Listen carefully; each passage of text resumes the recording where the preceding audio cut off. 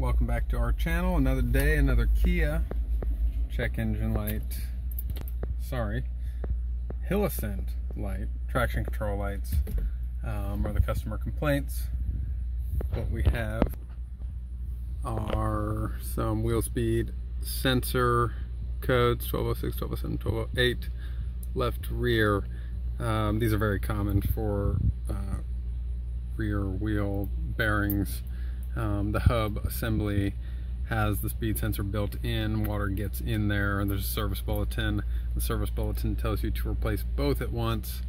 That's probably what we're going to do here. I will show you on the scan tool just what no speed signal looks like.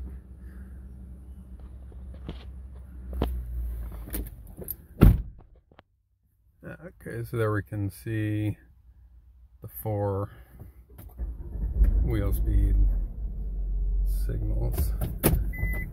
And all you have to do to confirm this is throw your scan tool on the ground, because the wheel was turned all the way. Okay, try that again. See that left rear not reading? So, like I said, water gets in there and makes it not function. And Kia's recommendation is to do both at once.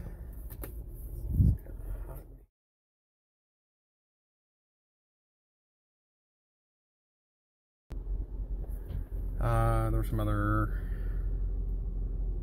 codes here.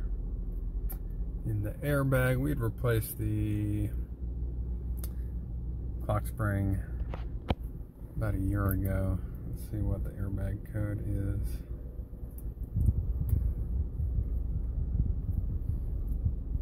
Battery voltage. I will test the battery just to see if that's bad as well.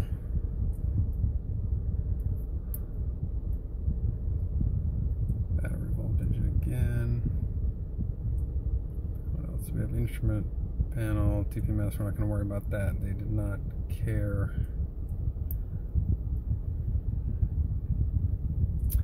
They're going to get rid of this vehicle soon. This is one of my good customers, long time.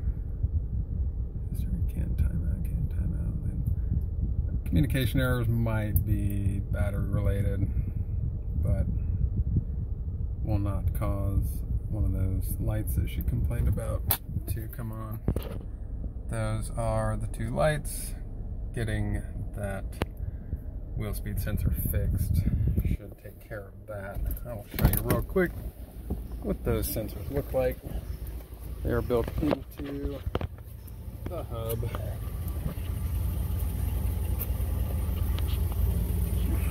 There you can see the sensor connector in the middle, and that plastic housing is what lets water in, and then it just damages the electric stuff. So nothing broken on there, just gonna be water inside. So we will replace those wheel hubs. Thank you for watching. Have a good day.